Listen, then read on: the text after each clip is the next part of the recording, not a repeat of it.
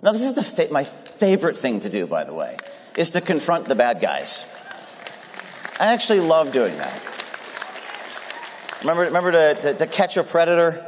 So, to catch a pharmaceutical executive. So, we go to this restaurant, and again, very quick story, and then I'll make a major announcement. We go to this restaurant in Brooklyn, New York, in the Dumbo section of Brooklyn, and I walk in to say hello to this guy. Hey there. Is this seat taken? What? Hi.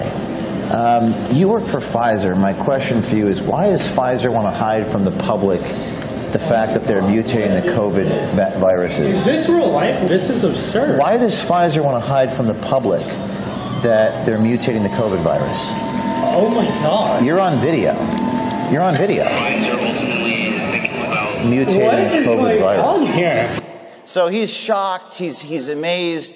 You know, this is happening. Now, what's interesting, of all the restaurants in New York City, I picked maybe the one in Brooklyn where I could get a shot like that. And it is kind of a spiritual war, a fight of good and evil that we're fighting, right and wrong, good and evil.